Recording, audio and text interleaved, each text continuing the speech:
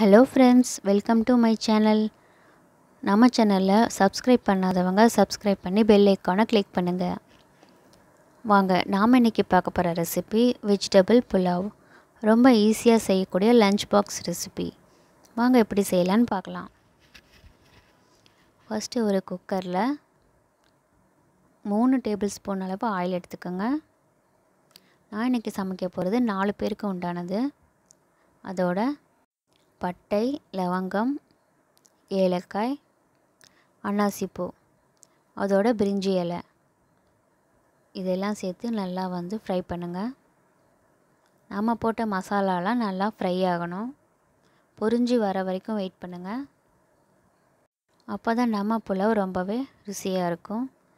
இதோட நான் பெரிய வெங்காயம் 1 கட் பண்ணி வச்சுருக்கேன். அதோட 2 பச்சை மிளகாய் சேர்த்துக்கலாம். இதையும் நல்லா வதக்குங்க.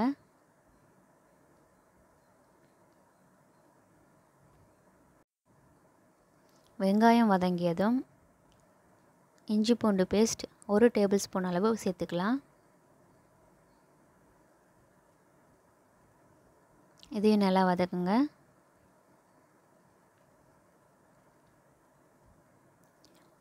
இஞ்சி பூண்டு பேஸ்ட்டோட பச்சை வாசனை போனதும் நான் பொடியாக கட் பண்ணி வச்சுருக்கிற கேரட், அதோட 1 கப் அளவு பீன்ஸ், 1 கப் அளவு முட்டைகோஸ்,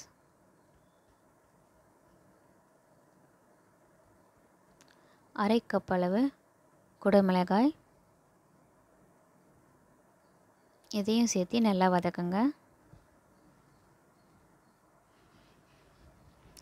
ஒரு 1 மினிட் நல்லா வெஜிடபிள்ஸை ஃப்ரை பண்ணதும் நான் கெட்டியான 1 டம்ளர் அளவு தேங்காய் பால் எடுத்து வச்சுருக்கேன். அதையும் இதோட சேர்த்துக்கலாம். நான் 1 கப் அளவு அரிசி எடுத்திருக்கேன். அதனால் 2 கப் தண்ணி சேர்க்குறேன். 1 கப் தேங்காய் பால் சேர்த்ததால் 1 கப் அளவு தண்ணி சேர்த்துக்கிறேன்.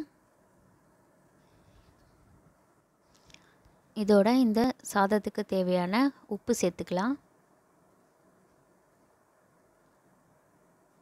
இதையும் நல்லா கலந்ததுக்கப்புறமா நாம் மூடி வச்சு கொதிக்க வைக்கலாம். ரொம்ப கொதிக்கணுன்ற அவசியம் இல்லை.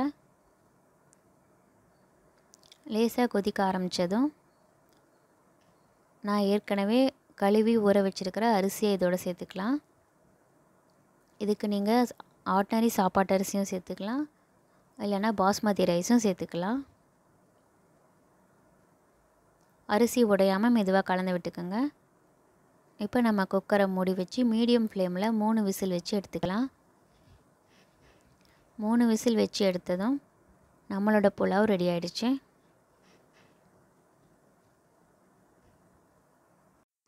அதிக மசாலா இல்லாத ரொம்பவே மைல்டாக ரொம்ப டேஸ்ட்டாக இருக்கக்கூடிய நம்மளுடைய வெஜிடபிள் புலாவ் ரெடி ஆயிடுச்சு.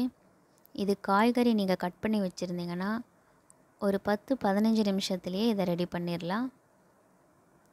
ரொம்ப ஈஸியான ரெசிபி. நீங்களும் இதை ட்ரை பண்ணி பாருங்கள். ட்ரை பண்ணிவிட்டு எனக்கு கமெண்ட் பண்ணுங்கள். இந்த வீடியோ உங்களுக்கு பிடிச்சிருந்தா எங்கள் சேனலை லைக் பண்ணுங்கள், ஷேர் பண்ணுங்கள். தேங்க்ஸ் ஃபார் வாட்சிங்.